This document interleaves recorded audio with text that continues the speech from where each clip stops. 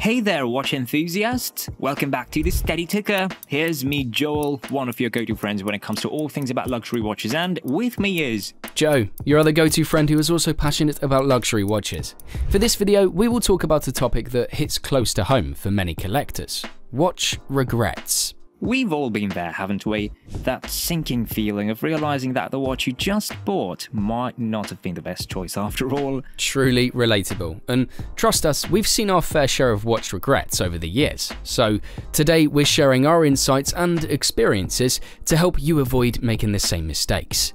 From fashion watches to investment pitfalls, we're breaking down 5 types of watches you'll always regret buying. So whether you're a seasoned collector or just starting your watch journey, grab your favorite timepiece, sit back and let's explore the world of watch regrets together. Let's get started. Starting with a topic that's near and dear to many watch collectors' hearts, or maybe not so much, the fashion watch. Ah, the fashion watch. Those flashy timepieces that scream "look at me" with every tick. But are they really worth the hype? Well, let's break it down. When we talk about fashion watches, we're referring to those branded by high-end fashion houses like Michael Kors, Gucci, Versace, and the list goes on. Now, don't get us wrong. These watches can be real eye-catchers.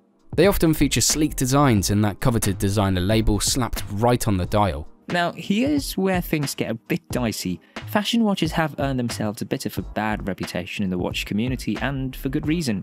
Exactly. First off, many of these watches come equipped with cheap quartz movements. Now, there's nothing inherently wrong with quartz, but for the price you're paying, you'd expect a bit more bang for your buck. And let's not forget about their design. While they might look flashy at first glance, many fashion watches suffer from a lack of originality. It's like they're all cut from the same cookie-cutter mold. Plus, the price tag on these bad boys can often be sky high, way out of proportion to their actual value. You're essentially paying for the brand name rather than the quality of the watch itself. But we get it. For many folks, a fashion watch might be their first foray into the world of timepieces. I mean, who can't resist the charm of a designer label? True.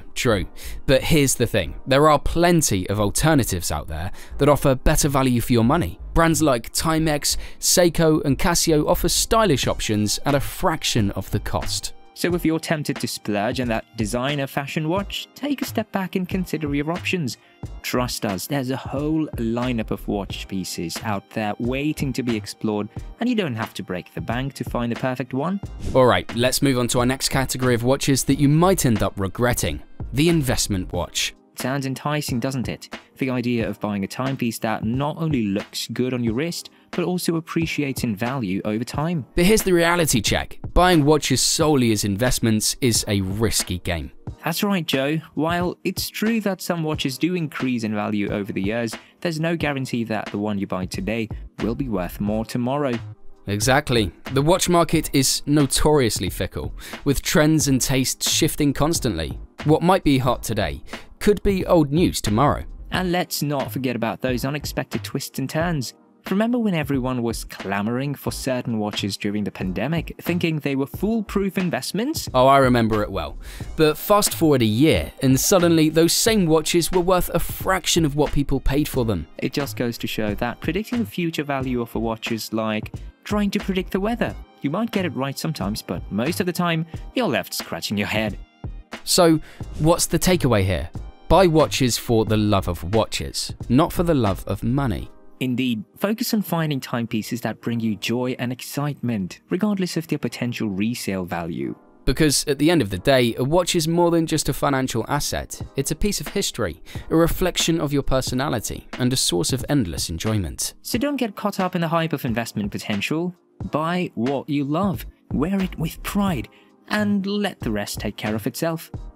Next up, the category of watches that often lead to regret. Those lost in the hype. Yes, the hype train. It's easy to get swept up in it, especially when everyone around you is singing the praises of a particular watch. But the thing is, buying a watch solely because of hype is a recipe for disappointment. That's right, we've seen it time and time again. A watch gets hyped up to the heavens, everyone rushes to buy it, and then crickets. Exactly, and I'll be the first to admit it. I've been tempted by the siren song of hype myself. Oh, tell us about it, Joe. What happened? Well, there was this one time that I had my eye on a watch that was all the rage in the watch community. People were singing its praises left and right, and I couldn't help but feel like I was missing out. I think we've all been there, Joe. FOMO, or the fear of missing out, it's a powerful thing. It sure is. So I finally got the opportunity to buy this hyped up watch, and I'll admit it, I was excited, but when I finally got it on my wrist, something just didn't feel right. Oh no, what happened? Well, as I looked at it, I realised I didn't really love the watch for what it was. I was more captivated with the idea of owning something that everyone else was talking about. Ah yes, that classic case of peer pressure influencing your decision. Yes, indeed, and that's when it hit me. Buying a watch should be a personal decision, not one influenced by external hype or pressure. Amen to that, Joe. At the end of the day, it's your wrist, your style and your preference that matters the most. Absolutely. Don't get caught up in the hype. Buy a watch because you love it, not because everyone else does. Another category of watches that might leave you with a twinge of regret, those without the bracelet. The classic bracelet versus strap debate.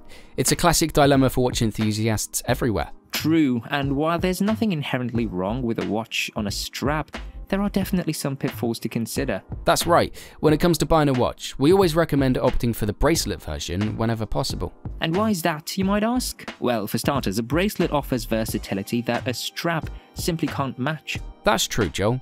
With a bracelet, you can easily transition from a casual day to a formal event without skipping a beat. Plus, there's that added bonus of durability. A well-made bracelet can withstand years of wear and tear, whereas a strap might need to be replaced more frequently. Not to mention the aesthetic appeal. There's something undeniably sleek and sophisticated about a watch on a bracelet. Exactly, but here's where things get tricky. Adding a bracelet to a watch that originally came on a strap can be a costly and time-consuming endeavor. Oh, absolutely.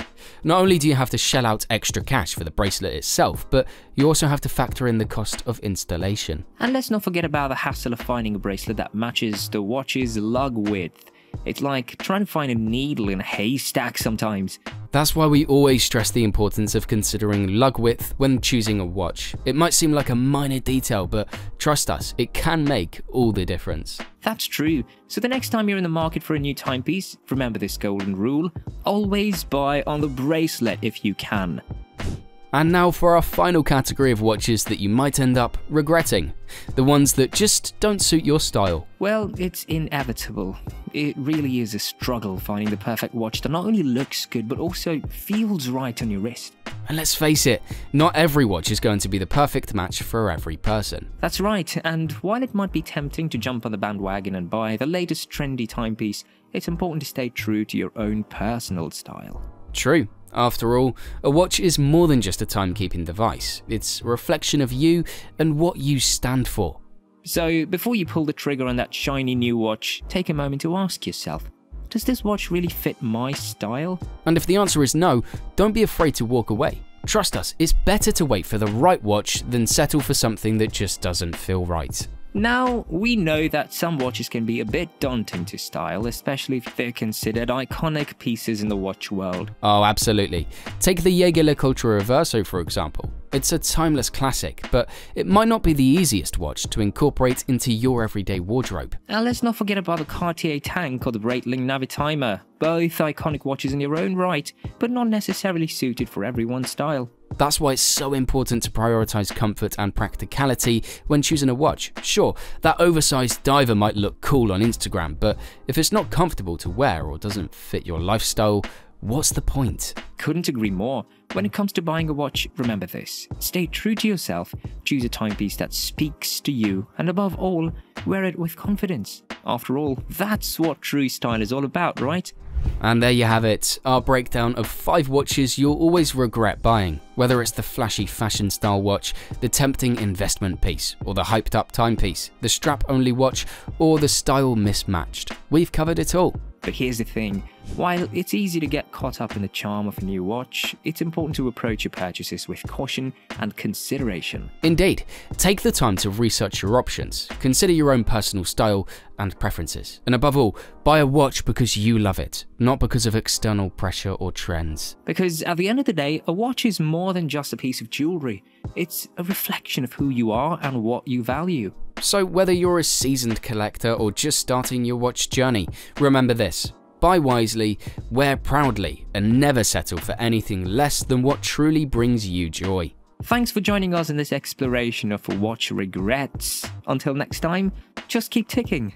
Want to hear more about watches? Hit the subscribe button below to support the Steady Ticker channel, and click the notification bell to instantly know about our new videos on luxury watches. See you in the next one.